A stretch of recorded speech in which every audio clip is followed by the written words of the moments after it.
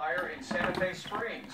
Detectives are investigating several crime scenes, including Pico Rivera, where it's believed all this started with a carjacking. Headlines Christy Fajardo is live in Santa Fe Springs. Christy. Yeah, Peter, the shooting spree encompasses so many jurisdictions and there are so many crime scenes. People are very tense in the area, but at this point, the Sheriff's Department just doesn't have any answers. And this scene here underscores the problem. Witnesses tell us a room at the back of this budget inn here in Santa Fe Springs was shot up at around 7 o'clock, but they report seeing 3 men fleeing the scene. This is important because in the earlier shootings, deputies were looking for a man and a woman.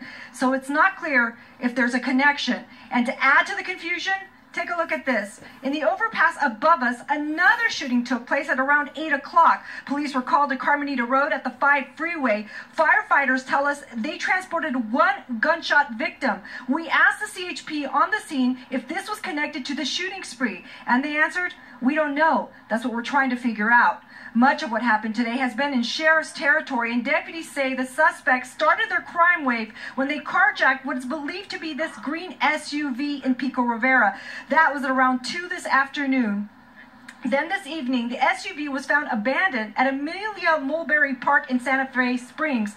In between that time, deputies say a man and a woman carried out a series of 5 different shootings in multiple locations. At least 4 people were shot. One of them, a man, died in La Mirada. At Santa Gertrudis and Alicante, witnesses say they saw 2 cars with windows shot out and the paramedics trying to save the victim.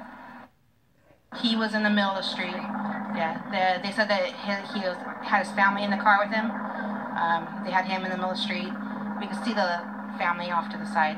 They were all crying. I was in the kitchen cooking dinner and I heard pop, pop, pop. And then I heard pop, pop, pop, pop, pop. And then I heard the sirens of the police cars.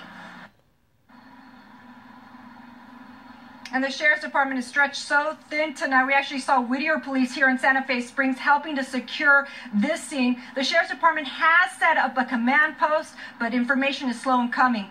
We'll keep you posted. Back to you. All right, Christy, thank you. Firefighters could not save this Riverside house on Gaylord